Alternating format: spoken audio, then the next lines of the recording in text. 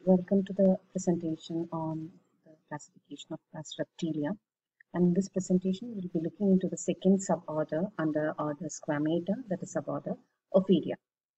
It was already mentioned that order Squamata includes two suborders, that is suborder Reptilia, that included the geckos and lizards, while suborder Ophidia included all the snakes. Okay. Now, what are the salient features of Ophidia? Ophidia, it is otherwise referred as serpentis, and as you are all familiar, the snakes, it could be terrestrial or aquatic, it could be arboreal or burrowing. Arboreal means found on treetops. Okay, their body is slender and narrow. Temporal fossa, they are entirely absent. Unlike the Reptilia, here in the case of Ophidia, temporal fossa is completely absent. Limbs and girdles are absent, and limbs and girdles are found in vestigial condition in boas and pythons. In all other snakes, we can see the limbs and girdles are completely absent. When eyelids are immovable and nictitating membrane absent, ear openings and tympanum are also absent. Tongue is bifid and protrusible. We can find that sternum, episternum, and urinary bladder are absent. Unlike Reptilia, here these structures are absent.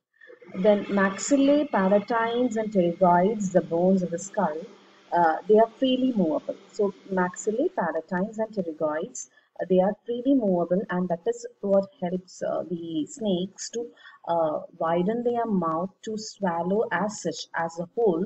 Like for example, they can just swallow huge calves or cattle and all, bulls and all, without damaging their the skull, isn't it? Because these bones, the maxillae, palatines, and pterygoids, are freely movable. They can be stretched to the maximum extent. And premaxillae, they are toothless. Then the left lung is small. You can see that this Ophidia includes both non-venomous and venomous snakes. A few examples of non-venomous snakes include Typhlops, that is a blind snake. Then we have the python, then Tyas, that very common rat snake, then Eryx johnny, the Indian boa. And venomous snakes, the very common crate, Indian cobra, the king cobra, the Indian pitiless viper, sea snakes, etc. As per your syllabus, you are supposed to learn 4 non-venomous snakes and 4 venomous snakes. Okay. So the first venomous snake, it is a python. It is a large, massive, non-poisonous snake covered with small scales and shields on there. You can see here. Okay, so their body is covered with small scales and shields on the head and large plates below. Tail is a prehensile. And it has a vertical pupil. Premaxilla also bears teeth in the case of python. It constricts warm-blooded animals in its coils and kill them. That they just coil around the warm-blooded animals and then they squeeze it or constrict the coils and then kill them. Due to the suffocation, the prey animal dies off and then it slowly swallows the prey. Pythons and boas have vestigial pelvic girdle, which articulate with a small femur bearing a claw. The claws are seen on either side of the cloaca, and they play a part in copulation. They are oviparous, and python molurus, which you are supposed to learn as per the syllabus, it is the Indian python. It comes to like more than 8 meters long, and it is like grayish brown with red and black spots and a mark like spearhead between the eyes. The head is slightly depressed and ventral side is yellowish in nature. The scales of upper lip have pits and they are nocturnal in nature and very often waits on trees for its prey. Okay, so it loves to live in water as well. Pythons are found in Asia and Africa, and this is one of the one picture which shows the python molurus. I hope it is clear. Okay, so they have the prehensile tail, the depressed head, then very thick trunk and diamond-shaped spots on the dorsal side. Okay. Now the next one is Tyas mucosis. This is a very common what you call the rat snake, The Tyas mucosus, it is a rat snake of India, and it is highly active non-poisonous snake which feeds on rats, small rodents, and frogs. And it grows in length to about 2.5 meters and has an elongated tail, very large elongated tail, and scales above are smooth with pits, and below the scales are large transverse bands, and the color is brownish above with black bands on the tail. In some, it is a pale yellow ventrally. And the eyes are large with a round pupil. It has a sharp ridge along the backbone. And here you can see the mid-dorsal ridge label here. Okay. And right. Um, they have they are very swift, ill-tempered, and bites viciously. It has a like nervous temperament, and it is untamable. It is oviparous, and it is regarded as a friend of the farmers because they prey upon the rats. Okay, it's very common snake, and it is non-poisonous. Okay, the next one is the Eryx conicus, or otherwise Gongylophis conicus. It is a Russell's boa or rough-scaled sand boa, and it is an Indian sand boa we have, and it is Euro-pelted and found in dry, hot, sandy parts of India, Africa, and Sri Lanka, and the body is short and flat with a stumpy tail. You can see the tail is almost stumpy in nature, thick, stumpy tail here. Eyes are minute, and the head is pointed and resembles the tail, and hence it is otherwise referred as two-head boa. Then it has a uniformly sandy brown color, and it may have crossbars and dark spots with small smooth scales above and slightly enlarged plates below. Eryx is just 1 meter long, and it is harmless subterranean snake. It lives in burrows of small rodents on which it feeds, and also it feeds on lizards and worms. So these Gongylophis conicus, they are burrowing in nature. Actually, they don't make burrows, but they use burrows for living. You use the burrows of rodents to for their living, and the head and the tail, it cannot be distinguished because of the similar what you call thickness and bluntness. Okay, now the next the non-poisonous snake is Indotyphlops brahminus, and it is considered to be the one of the smallest non-poisonous snakes we have. And this you can see, unlike the other snakes, the head region and the tail region is almost similar to that of the earthworm, isn't it? And here the snake do have scales, head scales similar to that of the scales found on the other parts of the body, and the scale is very what you call shiny, and it is so the headals measure to about 2 to 4 inches, that is 5 to 10 centimeters long, and making it the smallest known snake species. The head and the tail are superficially similar, as the head and the neck are indistinct. You can find over here in this picture itself, it is very like we cannot distinguish which is the head and which is the tail. But here you can see the eyes are very minute, indistinguishable.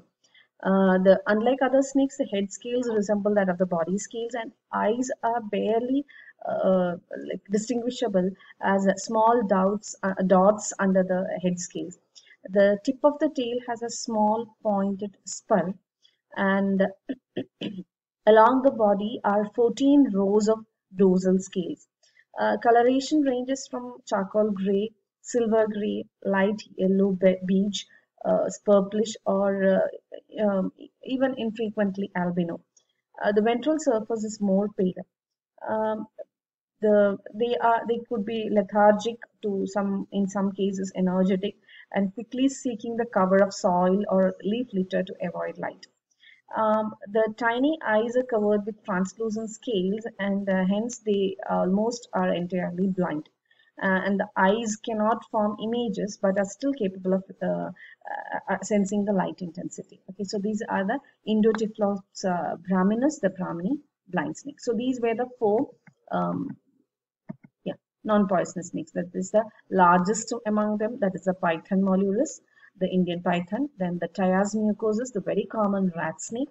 Then we have the boa, the Eryx conicus or Gongylophis conicus. And then the smallest among the snakes, that is a blind snake, the Brahmini blind snake, that is a Indotyphlops brahminus. Okay, now we can pass on to the poisonous snakes. So the common krait or the Bungarus ceruleus. You can see here, it is the common name is common krait, and it has several species in India and Malayan region. It is slender and about 1 meter long, of pale brown color with darker bluish black markings, having a white crossbars. Ventral surface is white. Fangs are small. The fang, in the sense the teeth, the poison teeth, the fangs are small. Scales are smooth, and the backbone is ridged, having, you can see here, the hexagonal scales, having a central row of enlarged hexagonal scales. Okay. It is oviparous, and the female incubates the eggs, and it feeds on toads, mice, and smaller snakes. The common krait, that is the Bungarus ceruleus, comes into homes. It is slow moving but is highly poisonous, and its venom is actually more poisonous than that of cobra. So you can see here very peculiar white markings throughout their body in their like a brownish black background. Okay, so black and white cross streaks are there. Then they have very specific hexagonal mid-dorsal scales, and fangs are small. So this is the common krait. Okay. Now next we have is the Indian cobra, the Naja Naja, the Indian cobra, and Naja Naja is also called as Naja tripudiens. It is highly poisonous snake, growing up to 2 meters in length. The coloration of usually like brown or blackish color. It lives in holes and under stones, but also comes into human dwellings. It feeds on frogs, lizards, rats, and other snakes. Scales are smooth, and dorsal surface of the head has small scales. It is not clearly visible over here, and large shields. The head is small. The cervical ribs, when raised, form a hood. So this is actually the hood formation, and it is the cervical ribs raised to form the hood on the sides of the neck. Its hood spread is more than in other cobras. Actually, it is to scare away the like other animals. Okay, that is why they enlarge their size by lifting up their hood. Okay, and when they lift up their hood, the very specific unique spectacle mark on the dorsal side becomes visible.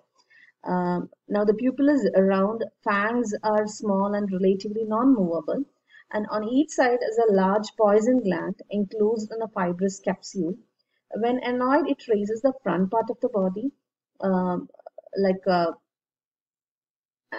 spreads its hood and makes hissing sound through the nose. And it bites with a chewing motion, making several wounds. The venom is neurotoxic and fatal, and it is more deadly than that of vipers. There are 3 common varieties of cobras in India, according to the marking of the hood. Okay, here we have the bispectacle or diacellate cobra. Okay, with a black and white spectacle mark. Okay, so this is the Indian cobra, Naja Naja. Now the next one is the Daboia reseli, or the Vipera reseli. It has a thick body up to 4 centimeter long. Head is large, flat, and covered with small scales. Okay, as compared with the body scales, the head is provided with small scales. Nostrils are lateral, eyes are far forwards, and there is a sensory pit between the eye.